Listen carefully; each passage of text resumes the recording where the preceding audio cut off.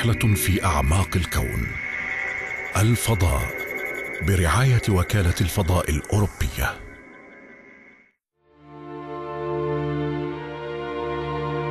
المريخ الكوكب الأقرب إلى الأرض في نظامنا الشمسي والمشابه لها نسبياً، سيكون الوجهة لرحلة فضائية مسكونة تؤسس لاستيطانه، ومن يدري قد يكون كوكبنا البديل في المستقبل.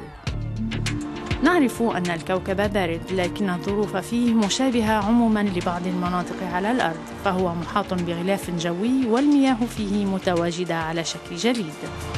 رحلة مأهولة ستشكل رهاناً لفريق من المتطوعين ولبحث قدرته على الحياة والعمل في عزلة تامة، تجربة رائدة.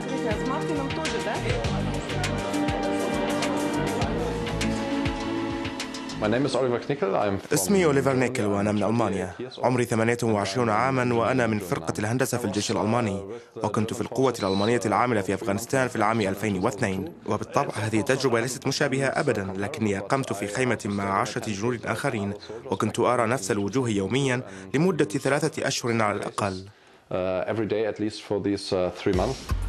وأوليفر هو واحد من الأوروبيين المتطوعين الذين تم اختيارهم من بين ما يزيد عن 5600 مرشح للمشاركة في هذه التجربة العالمية التي تجري قرب موسكو في المعهد الروسي للعلوم الطبية الحيوية بالتعاون مع وكالة الفضاء الأوروبية إيزا. الهدف محاكاة الحياة داخل مركبة فضائية تتوجه إلى المريخ. الفريق يضم 4 متطوعين روس وأوروبيين سيمضون 105 أيام في عزلة تامة في غرف مماثلة لغرف المركبة الفضائية. ويتلو هذه المرحلة الأولية عزلة تامة تستغرق 520 يوماً. أنا فرنسي، اسمي سيريل وعمري 40 عاما. أعمل كطيار على إيرباص 320 وأنا متطوع لهذه التجربة التي تجريها الإيزا مع المعهد الروسي. إنه تحدي كبير، ومن الهام أن نحاول العيش لمدة 100 يوم مع 5 أشخاص في مساحة ضيقة وتنفيذ مهام عديدة. ومن الهام أيضا أن نشارك في تجارب اكتشاف الفضاء، حتى لو أن ذلك لن يتحقق قبل عدة أعوام. وأتمنى أن يذهب إلى المريخ شخص ما. à l'exploration spatiale, même si ça se passera dans plusieurs années, il y aura forcément, j'espère, quelqu'un qui ira un jour sur Mars. وإطلاق رحلة مسكونة سيتطلب تعاونا دوليا، والفريق الأول من الرواد الذين سيكتشفون المريخ سيكون مختلطا. المركبة ستكون بمثابة منزل، رحلة تأخذهم في سرعة متناهية تحت وقع الإشعاعات الكونية. وتجربة مارس 500 ستمكن من الحصول على المزيد من المعلومات عن الآثار النفسية للعزلة والمساعدة على تشكيل فريق دولي قادر على اجتياز الصعاب.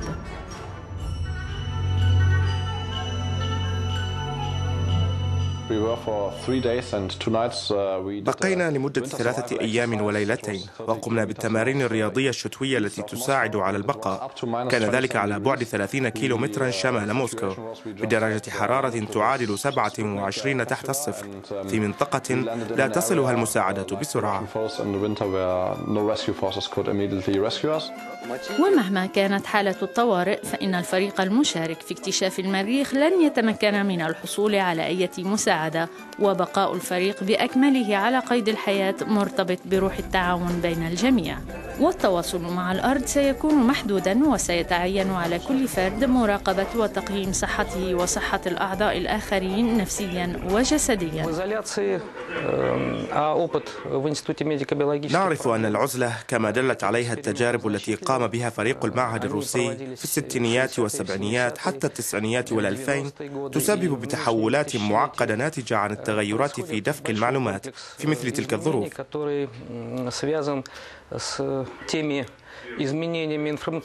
كما لاحظنا آثاراً جسدية ونفسية تتطلب مساندة نفسية، وعلى الفرد أن يجد ما يكفي من القوة الداخلية للتجاوب والتأقلم في مثل هذه الحالات.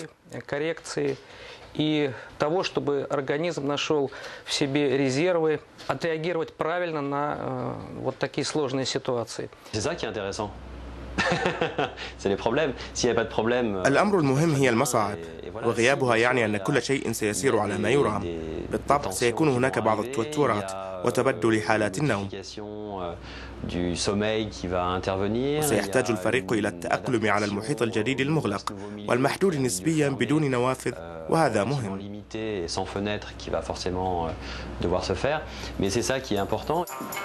وعلى الأعضاء الستة التعامل مع ما يفوق العزلة داخل الكبسولة المعدنية ل3 أشهر، إذ عليهم مواجهة بعض الأعطال وحالات الطوارئ التي تم التخطيط لها سراً والتي ستطرأ طوال فترة الممهاة تماماً كما لو أنها طرأت خلال رحلة فضائية.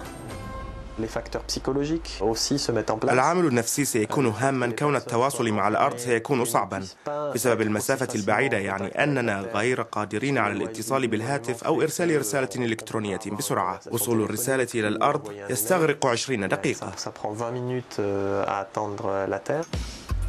والسجناء داخل المركبة سيتمكنون من الاتصال بالعالم الخارجي، ولكن بشكل محدود نظراً للمهلة التي تستغرقها كل رسالة يتم إرسالها من الداخل إلى الأرض.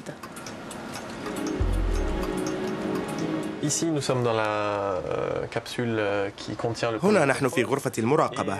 هنا يمكننا أن نلاحظ كيف سيتم التواصل مع الأرض. الكلام فقط، وبإمكاننا أن نتخيل التواصل على الشبكة كما نفعل حاليا مع الفارق، أن المهلة الفاصلة تستغرق 20 دقيقة. والكاميرات الرقمية الموزعة في الغرف ستمكن العلماء من متابعة ما يحصل مع الفريق باستمرار وتحليل ردات فعل الأعضاء على المحيط الجديد.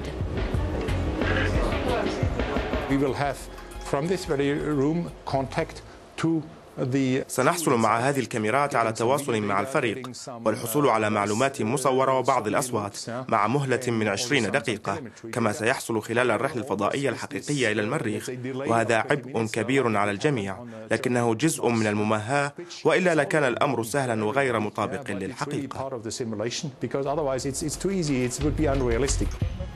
والمعلومات التي ستوفرها تجربة مارس 500 ستكون هامة لأبحاث العلماء حول حالات الضغط النفسي والتغيرات الهرمونية والمناعة ونوعية النوم والمزاج وأثر الإضاءة الداخلية وفاعلية الأدوية.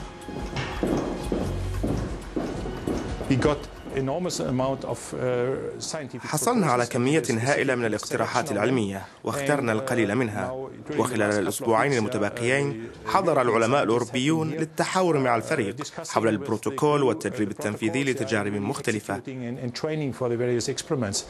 هذه التجربة العلمية ستقدم نتائج على أكثر من صعيد، وأنا أؤكد ذلك.